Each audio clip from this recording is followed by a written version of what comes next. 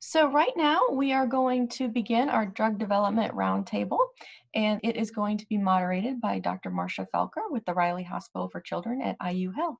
So Dr. Felker, I will let you take over. Wonderful. Thank you, Nicole. Thank you, everyone, for being here. I think, as we all know, the drug development process is very important to us and all of our patients and all the people affected with SMA, as we always want to look for better treatments, and we want to make sure that things are developed safely and taking into consideration the needs of patients especially. Again, I'm Marcia Felker. I'm going to let everyone go around and introduce themselves for this talk. Gabrielle, would you mind going first? Hi, my name is Gabrielle. I'm 18 years old and I go to the University of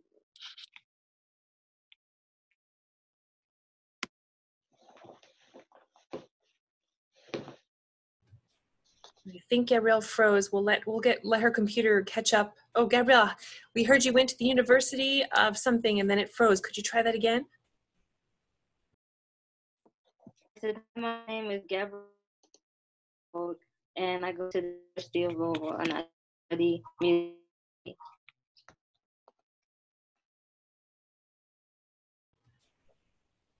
I think, is everyone else experiencing this? There's just a little bit slowness in the internet connection. So we did hear you went to the University of Louisville, and just one more time so everyone gets to know you a little bit. Could you share what you're studying again?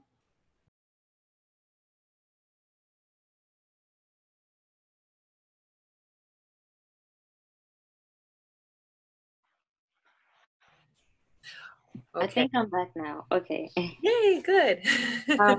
Let's try this again. I'm Gabrielle Runyon. I'm 18 years old. I go to the University of Louisville and I study music therapy. Wonderful. Thank you for being here. Dr. Farwell, would you please go next? Hello, everyone. My name is Wilden Farwell. I'm the Global Medical Head of Neuromuscular at Biogen. I led the clinical development program for Spinraza and now lead medical affairs for neuromuscular at Biogen. And Dr. Lakotia.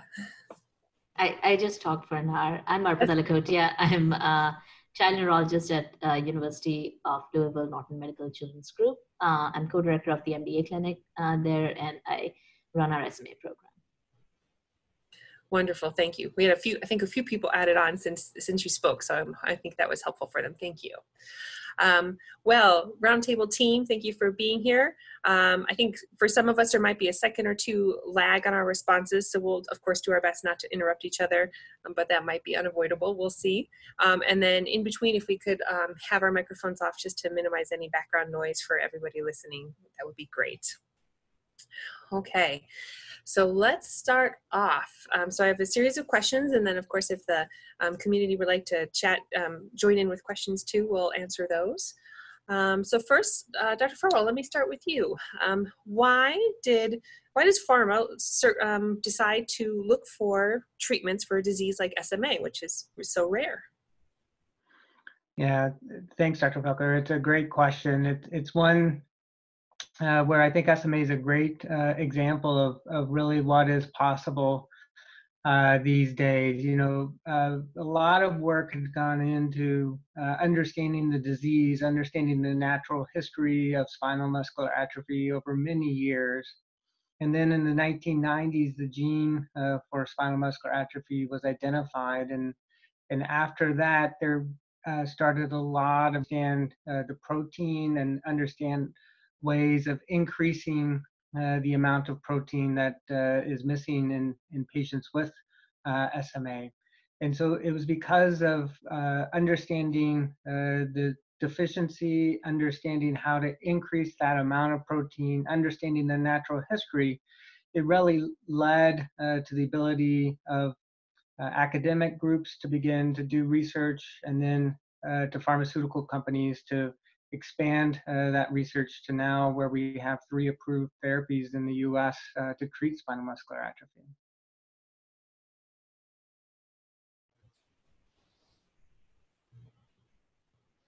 Well, wonderful. Thank you. And certainly we are very grateful for all the research and work that's been done that has led to the development of these fantastic drugs.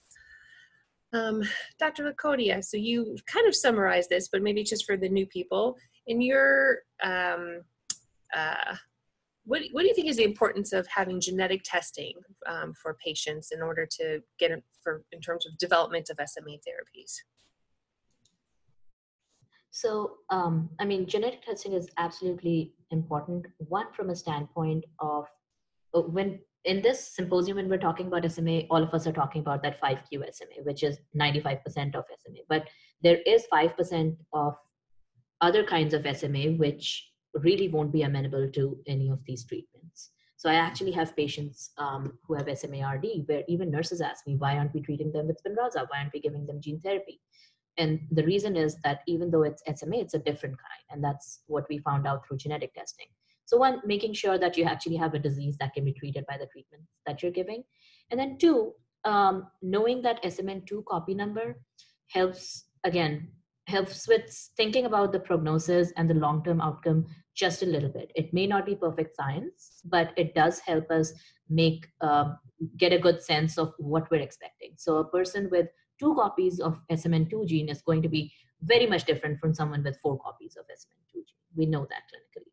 So I think that's why genetic testing is absolutely important. And like someone had asked the question about planning for life and planning pregnancy and things like that.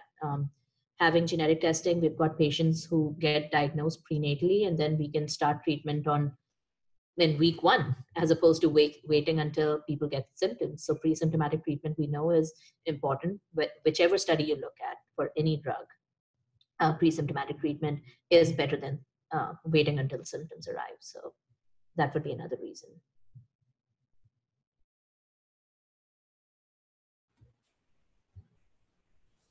I agree. I think the genetic testing is essential for everybody in this day and age, so we know exactly what the best treatment options are for them on many levels, from a cost perspective, from a treatment perspective. Yes. So Dr. Farrell, let's go back to you. What do you see are some of the biggest challenges in developing drugs for SMA? So when we were developing Spinraza, there were no other therapies available. And although the natural history was well characterized, we still believed that a sham control was necessary to really demonstrate the efficacy along with the safety. Now that that's been demonstrated, the natural history has continued to be understood. Later companies have not required placebo or sham control. I think going forward, it's going to continue to be a challenge to understanding what is the remaining unmet need, how much of that need can be addressed in combination therapy or with new targets that are being identified. And so I think this type of question is going to be a significant challenge for the field going forward.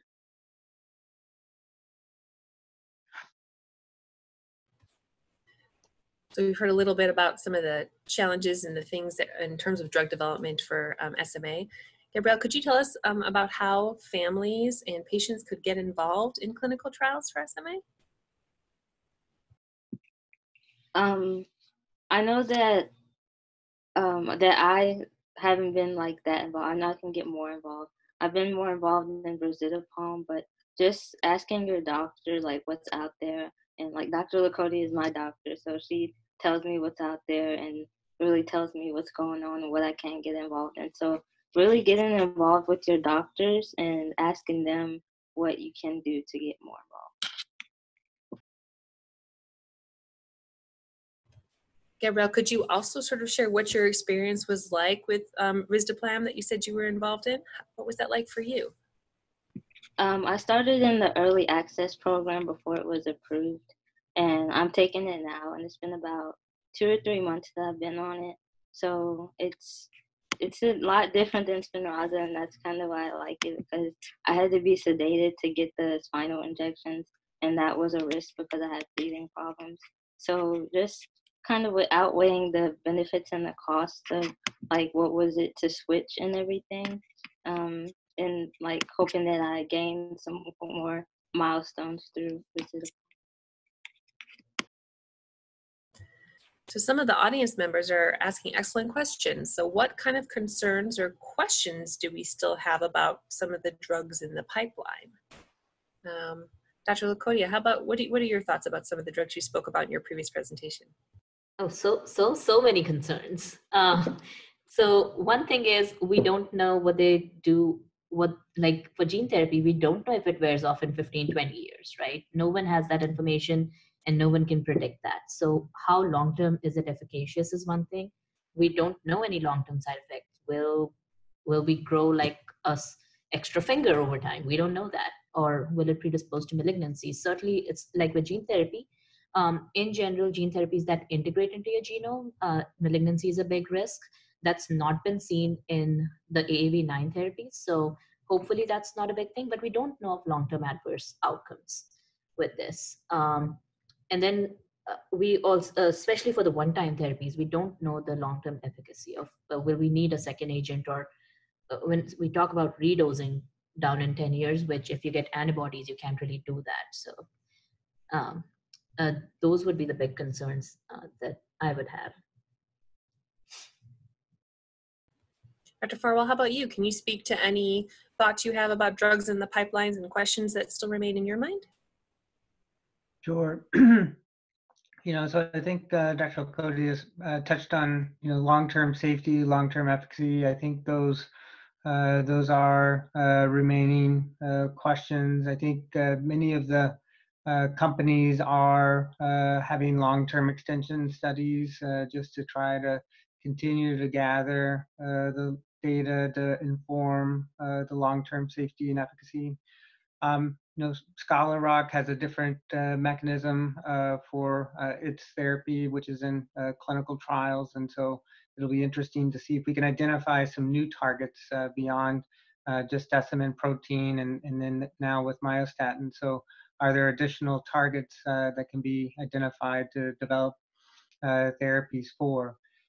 SMA is still a rare disease, and it's makes it more challenging to conduct clinical trials, and makes it more challenging to really understand the remaining unmet need. So, really having patients and the community participate in registries and participate in other observational studies will really be critical for us to be able to develop the next generation of therapeutics for SMA.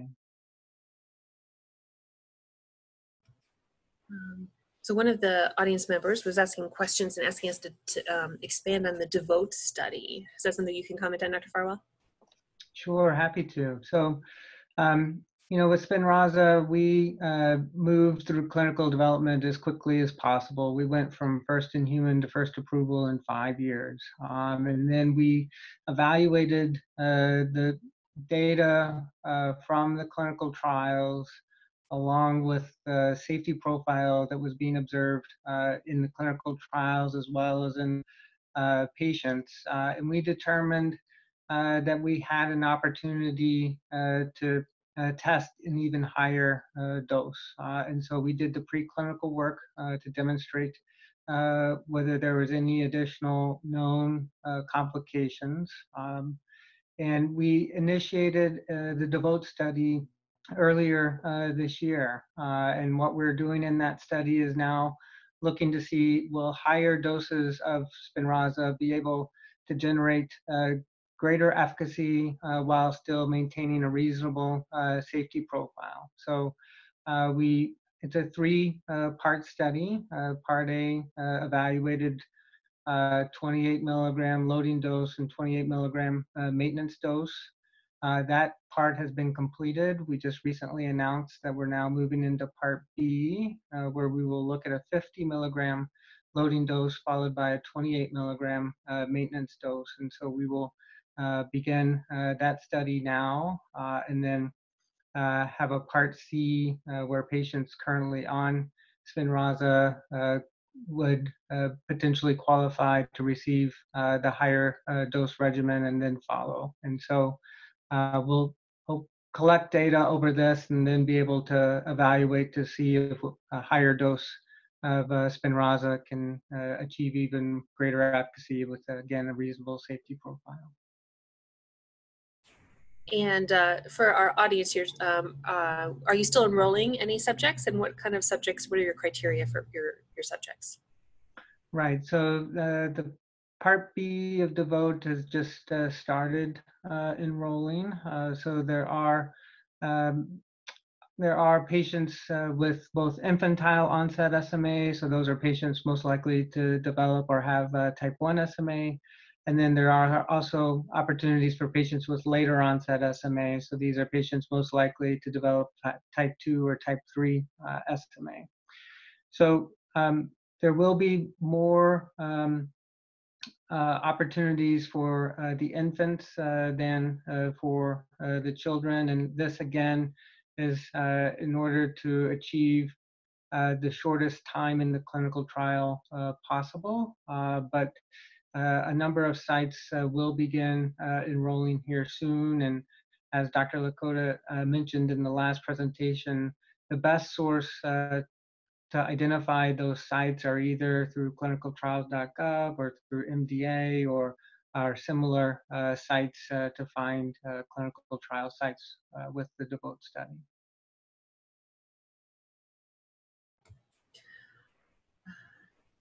Dr. Lakotia, there's another question coming from the audience. So it looks like a gentleman who has been receiving Spinraza since May of 2018. I'm sorry, it just jumped on me here. And he's seeing improvements in his lower body strength, but he's continuing to be weak in his upper body. And so he's asking, what kind of steps are being taken to try and look for broader distribution of the drug, since we do know that Spinraza tends to sort of stay closer to the injection site. Are you aware of anything in terms, what other steps could he be looking for his future?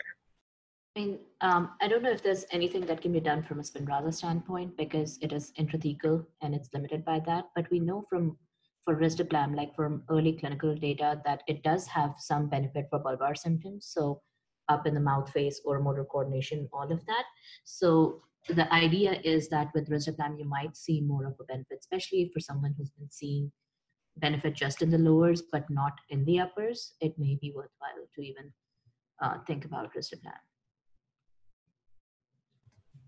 Gabrielle, we're getting questions from people who are interested about the process of switching from Spinraza to risdiplam. Can you tell us from your perspective how that went and how that felt for you?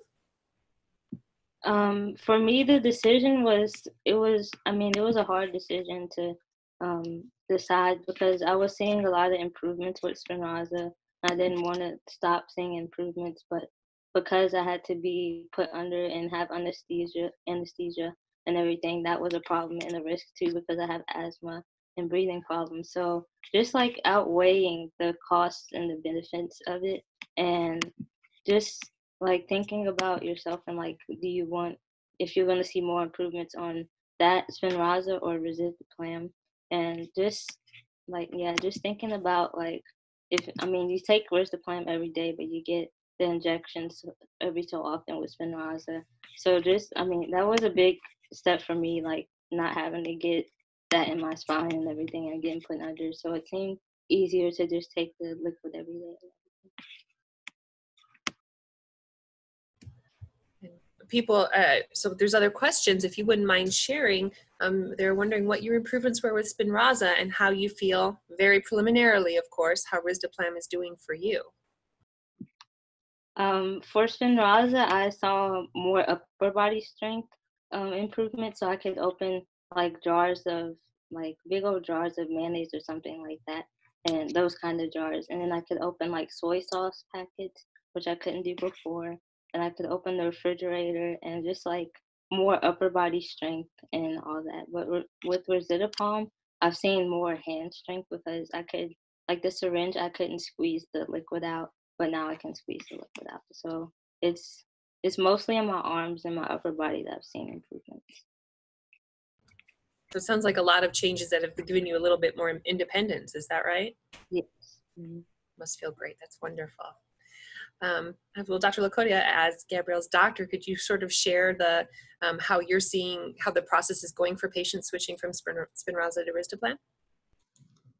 Yeah. So for Gabrielle, she was our only patient in expanded access, and she actually got approved for that like on the last day, right before risdiplam got FDA approval. So it was kind of neat. The process overall has been fairly straightforward, but again, having that discussion with the patient, because even now when I talk to patients, I give them, we talk about all the options that are there. If it's a little kid, we talk about gene therapy along with the other two. If it's an older patient, we talk about the two options and just talk about the risk and benefit and what I think might be a challenge for them versus what might be more beneficial for them. And then kind of let them decide. We obviously have more longer term data for Spinraza. And I think Gabrielle and I had, we had that discussion also that we know what it does long term. Whereas risdiplam, we only have a shorter period of data. We know that it works, but we don't know what the long-term side effects are, especially if it's a male. With that animal studies showing the decreased spermatogenesis, infertility can be an issue in talking about sperm banking and things like that becomes important. But then, like Gabrielle said, weighing risk and benefit in each individual case with scoliosis and needing sedation and needing IR for Spinraza versus taking a daily oral medicine, deciding what works for the patient and the family. But overall, our transitions have been not bad. I would say similarly for my patients, we've been fortunate. We've been able to transition a few people over without too much difficulty with insurance companies, which is, of course, always an issue. Let's see here. So here's another question for everyone, if everyone could comment. What things are you looking for on the horizon? Like, what are you most excited about in terms of the future for SMA therapy? Dr. Farwell, we haven't let you talk in a minute. How about you first? Yeah, this is something we think a lot about at Biogen because, it's really important. We're very interested and committed to SMA. We have a lot of work going on with Spinraza, obviously, to see if higher doses are more effective, to see if Spinraza can be effective in patients who receive Zolgensma. That's the response study. We're very interested in identifying a biomarker, trying to understand can there be a way to know whether a patient's treatment is optimized on one therapy or whether they need different therapy to optimize treatment. If we're waiting to see if a patient gains motor function by the time they haven't, it's too late because that motor function may be lost. And so, trying to think about how can we better evaluate these medicines for optimal treatment is something we're quite interested in. And then, looking to see if we can optimize the available mechanisms, see if we can identify new targets. These are examples of the work that we're doing at Biogen, thinking about the future. Gabrielle, could you share what things are you excited for in the future for SMA? I'm excited to, like you said, gain more independence and just the possibilities of more treatments and more things that are effective. I mean, Spinraza and risdiplam are effective now, and just the possibility, like in my lifetime, how many treatments have already come out. Like when I was born, 18 years ago, they said that there was no hope for me and that I wouldn't be alive to this day. So and I never thought that I would see treatments for SMA in my lifetime or anything like that. So just the possibilities that I think they're endless. So.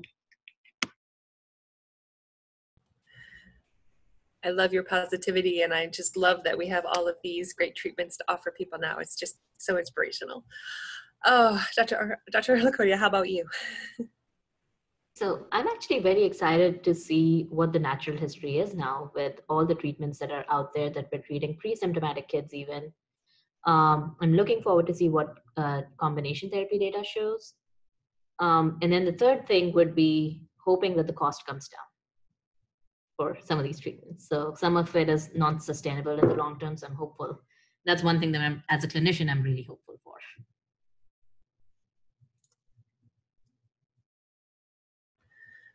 Dr. Farwell, how about, could you chime in on your perspectives on the costs of developing these SMA treatments, and what do you think about is for society as a whole in terms of managing costs versus and providing good treatment?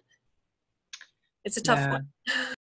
Well, this is obviously a question that we hear a lot, and it's absolutely one that we're working on. Drug development is expensive. It is something that takes companies a long period of time working with folks all around the world, and there's been a lot of investment over many years in research and development. Biogen is committed to continuing to work with the community. We have a program in the U.S. that works with patients and providers to make sure that patients have access, and work with providers on that access, and provide services to patients who need access. And we're extending the reach of Spinraza around the world now. We have approvals and access in over 50 different countries. Over 11,000 patients now are receiving Spinraza. I do, continue to work with our team to figure out additional ways to think about the price and the cost, and how we can bring additional value. And that's why we continue to fund work in SMA, continuing to look for new therapies and new ways of treating patients. So it is an issue that we're committed to working with the community to find solutions for. Wonderful, thank you for that. I know it's a difficult subject. We all want to do our best. There's been some great input from the audience. One person posted that they are most looking forward to having the words "#1 genetic killer of type 1" removed from all future slideshows in the future. And I think that's great. I agree. I should take that out of my slideshow. My apologies. Let's see, other questions that we have. So Dr. Lakhotia, perhaps for you here. So is visible muscle growth normal with Spinraza?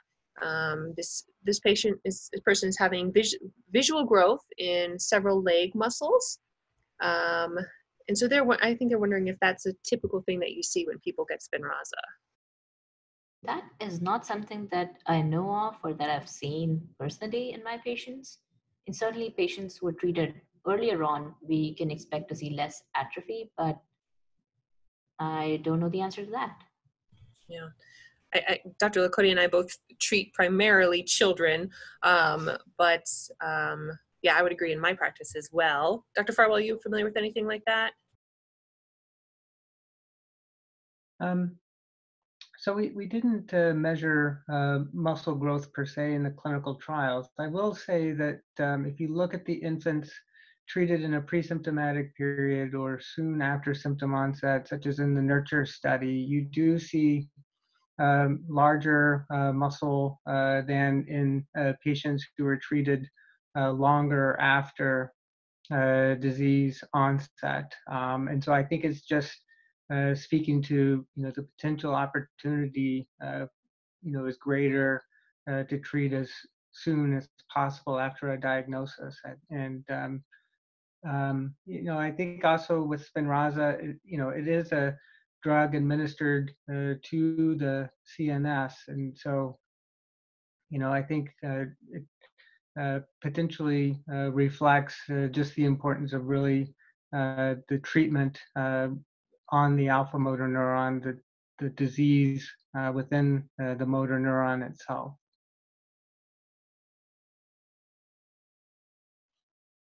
I would agree. I think any side of muscle growth with SMA is going to be a favorable sign. Another older patient, an older person with SMA, is asking whether or not there's been reporting on improved or increased heart rate or breathing with any of the medicines. And so certainly improved respiratory function has been mentioned. Gabrielle, let me get from your perspective. Do you think that being treated with nusinersen has helped you in terms of your breathing, how it feels or how it's going? I think it's helped with my breathing. I don't know about heart or anything like that. I think it's definitely helped with my breathing. It's gotten better. Like I can take more fuller, deep breaths than I could before. Dr. Claudia, I know that some of my patients are reporting just less time in hospital with respiratory infections. So we're presuming that that's also because of improvement in breathing. Would that be similar with your practice as well? Yes, yeah, absolutely. And the lesser need for any hospitalizations or invasive ventilation or things like that. And I don't know about the heart, but I mean, from a GI standpoint, when Spinraza initially came out, I didn't know what to tell patients. I think Gabrielle and I might have had that conversation that I don't know if someone has a G tube, I don't know if it'll take it out or if it'll allow them to feed independently. But over 4 years, we've learned that yes, that can happen. Kids who have had NG tubes or G tubes may not need it anymore. And I think expectations of what a drug can do are important, but sometimes it's hard to tell, especially early on. One question we have is from someone who's over 40 with SMA, and so their question is, would any of the SMA medicines give a patient the ability to walk for the first time, or at the very least have mobility to sit or use a wheelchair? Dr. Lakota, how about from your experience, your knowledge? I think that depends on how old the patient is and how severe their SMA is and what the baseline function is. Obviously, we expect that in little kids who are especially treated pre-symptomatically, that they'll be able to sit, maybe even stand and walk. That's the whole idea. That's the whole hope. Again, I treat kids for the most part, so I might not know what it would do for an adult, but I think it would really depend on your what we call a pre-morbid baseline. So your baseline before any treatment is started. I will say I've been very surprised because I had a somewhat older patient with type 1 SMA who did not have any permanent invasive ventilation. So 7-8 years old, where really minimal motor function. And I was surprised with how much motor function they achieved with Spinraza, how much gains they had. It wasn't like they were sitting up. And that's something that I typically tell patients who are non-ambulatory, who are starting on any disease-modifying treatment, that the idea is that's not the goal to have you sit up and walk or stand up and walk. The idea is to stop disease progression. While we try to do that, if things improve otherwise, we'll take it as a bonus, we'll take it, absolutely. So like talking with Gabrielle, when we initially talked about treatment, it was, we know what SMA does over time. The idea is to stop that progression. That's the goal. And if you can open a fridge and jars in the meantime, while we do that, that's perfect. Gabrielle, what are some of the messages that you've heard from Dr. Lakota or other people that have been helpful for you in your course with SMA? Kind of exactly what Dr. Lakota just said, just like stopping the progression of SMA. And we didn't expect for me to, it was a plus that I gained milestones and could have some gains. But our goal was just to stop the progression because we didn't know, since I'm an older patient, we didn't know if I would have any gains or not. If I can share, Gabrielle, she rolled for the first time when she was in for a clinical trial, like pre-starting risdiplam clinical trial visit. Yeah, I rolled on my side for the first time, and Dr. Lakota got to witness it. It's kind of like seeing someone's first steps. It's so exciting. It's wonderful. Well, Dr. Farwell, from your perspective, what other things, is there anything else from a Biogen perspective that you can share that in the future that we can look for, or thoughts or ideas? Is there anything available for public use? Yeah, so, again, what we're working on to see, can the higher dose become possible? looking to see can Spinraza provide additional benefit in patients who received Zolgensma. We're thinking through just is there opportunity to look at different ways to administer Spinraza. So that's there's been lots of discussion of that, and that's something that we're thinking through and working on. I mentioned the work on biomarkers to try and identify whether we've maximized the amount of SMN protein production, or whether that's something that can still be done more effective. And then we have the next generation therapies. We have our own next generation antisense oligonucleotide that we're working on, next generation small molecule that we're working on, next generation gene therapy. We have our own muscle enhancing program. So, there's a lot of work that is going on, and just continuing to partner with the community like MDA, like others to, again, as Dr. Lakota mentioned, try to understand the new natural history that is emerging, and what is the remaining unmet medical need, and how do we design and develop therapies to address that. Once we've maximized SMN protein production, what's next? What do we need to really be working on? So it's so great to hear the progress that Gabrielle is making and others are making, but we know that there's still a lot of work left to do to find a cure for SMA, and that's what we're committed to continue working on.